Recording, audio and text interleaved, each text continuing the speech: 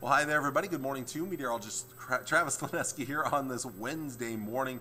Big changes on the way for the day today. We have a low pressure system that's now up here to our northeast. Wrap around moisture with that.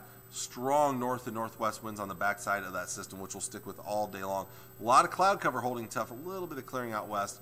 And this moisture up here to the north, that's going to be moving southward into our area later today. So a windy, cold, cloudy day out there. Late in the day, more moisture in the form of some light snow up here to the north and northwest.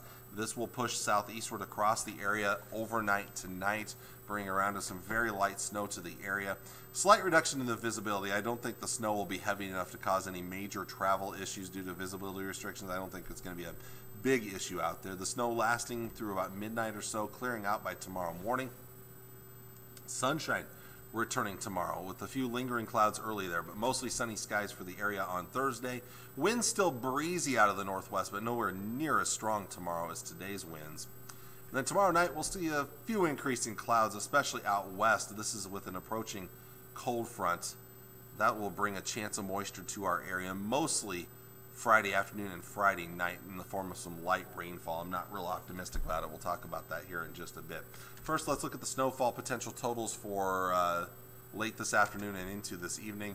Most of us, a dusting at best. I'm not expecting much snowfall accumulation, but in the northwest corner of the area, maybe up to an inch of snow there. But again, for most of us, this is not going to be a big issue at all. Temperatures for today topping out in the 30s and 40s. I would not be surprised if the Tri-Cities area struggles to 40 here. If these 30s could be I wouldn't be surprised if they're a little farther southeast. But again, mid-30s to mid-40s, a very chilly day compared to what we had to deal with yesterday. And that wind is just going to add that extra bite to the air. Lows tonight, probably the coldest this week in the 20s for the most part. Highs tomorrow, some recovery out there. We'll see high temperatures mostly in the 50s, some 40s here to the northeast, upper 40s there, but mostly into the 50s. Maybe can't rule out 60 here to the southwest. We'll shoot for mid-50s in the Tri-Cities. Overnight tomorrow night, not quite as cold, but still chilly. 20s, mid and upper 20s to around 30 degrees.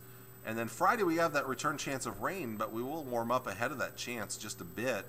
High temperatures into the low and mid-60s here. There's the cooler weather with the thicker clouds and the moisture, the rain that's going to move eastward. So I wouldn't even be surprised if temperatures drop a little bit in the afternoon, but cooler as you go to the northwest.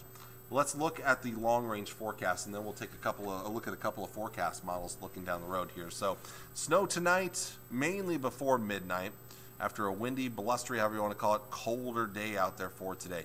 Tomorrow, mostly sunny skies return. It'll be a little bit better, still a little breezy. Friday, a little bit warmer yet for the Tri-Cities, a chance of some afternoon and evening, mostly light rain showers. And then the weekend shaping up to be pretty nice. Mid-60s, mostly sunny on Saturday, a few more clouds Sunday, partly to mostly cloudy skies on Sunday, breezy winds return. And then next week, a chance of some rain, light rain for Monday, a little bit better chance Tuesday. Temperature still on the milder side. It does look like we may get a little colder just past Tuesday with the front making its way through. So let's look at some of the forecast models. This is, well, you know what? I'm going to back this up a little bit here and add Friday, and I'm sorry about that. So I have to go in and just edit this real quick here. So let's do that. Hopefully this will help things out. I got to click save and close. And I'm going to do this with the GFS model. So bear with me real quick here on this one. I apologize. I should have had this ready ahead of time. I thought I had it set to the correct date, but I didn't. So I'm going to change the GFS model real quick as well because that starts it on Saturday and I want to have it start Friday morning.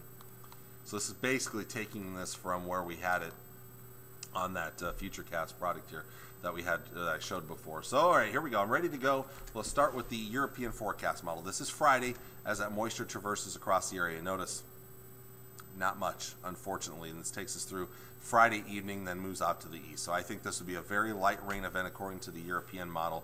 And then most of the weekend dry, but then as we get into Monday, maybe a chance of rain. I only have a 20% chance right there. Tuesday, a little bit better chance as a cold front approaches later Tuesday into Tuesday night. That front may bring us a better chance of rain, and it's going to bring some colder temperatures by next Wednesday.